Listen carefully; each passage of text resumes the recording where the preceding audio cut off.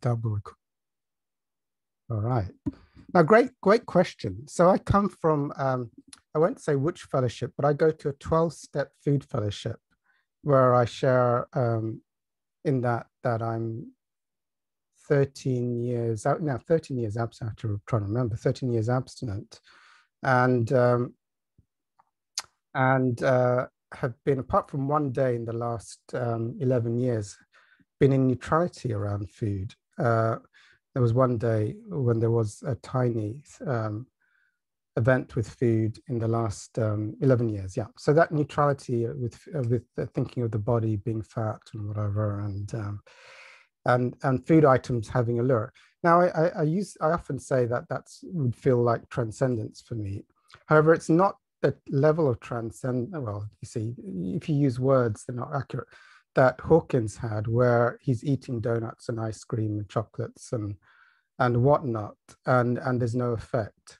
So so what I meant when I used someone asked me about this, what do I mean by transcending?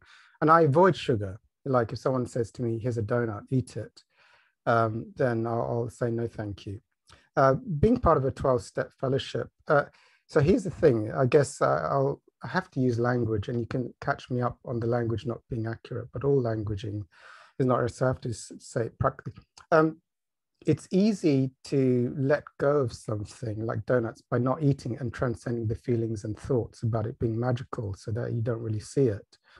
And there's not really a wantingness of it any longer, or thoughts about it. And to not also eat the donuts at the same time, to have the level of transcendence which Hawkins had, which is like, well, oh, there's a donut. Thanks. Everyone's having 10 donuts, not a problem.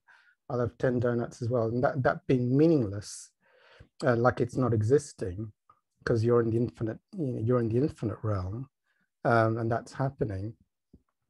So that's not that. Now, I've had like lots of miracles, thanks to the Holy Spirit, to God, with illnesses leaving, which is quite miraculous. I mean, really, really extraordinary. My ego doesn't take credit for what happened with those. So it's beyond, the miracles are beyond what seem to be the laws of this world. So why am I not eating donuts? Well, in order to transcend something like a physical illness, which is such a heavy belief, like you've got organ failure, or you can't breathe with asthma, or you're having to use walking sticks because of gout attacks, it took me now I didn't do it, not the ego, but for the miracle to happen, that those illnesses left 3 to 5 years of work. So, of canceling, every day for 3 to 5 years. So, to let go, to say no to donuts, no thanks, means there's going to be less work. To do the work of being able to eat donuts and ice creams and not have it affect or exist would mean probably a few more years of work.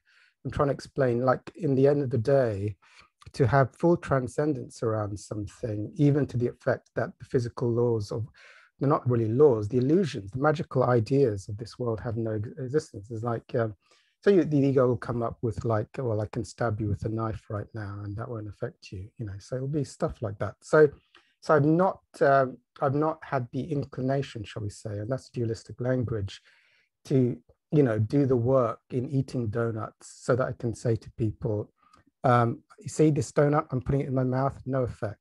You want to give me an ice cream? No problem. So I'll stop the video there. Saying it now. Press stop.